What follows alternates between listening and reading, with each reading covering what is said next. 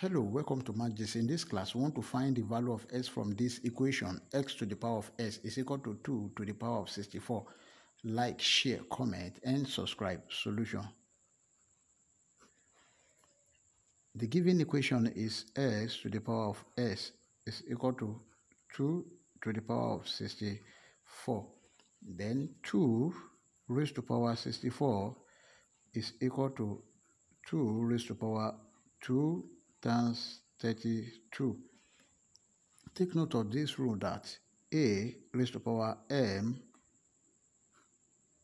raised to power n is equal to a raised to power mn, and this is 2 raised to power 64 is equal to 2 raised to power 2 raised to power 32.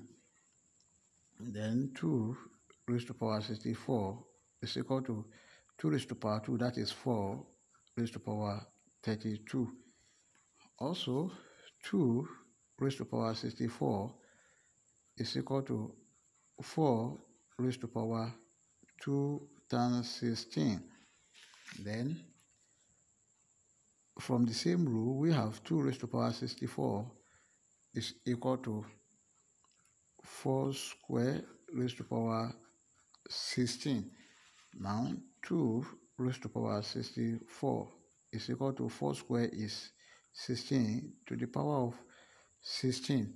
Now, let's replace 16 raised to power 16 by 2 to the power of 64. Then, remember this, that we have s to the power of s is equal to 2 raised to power 64.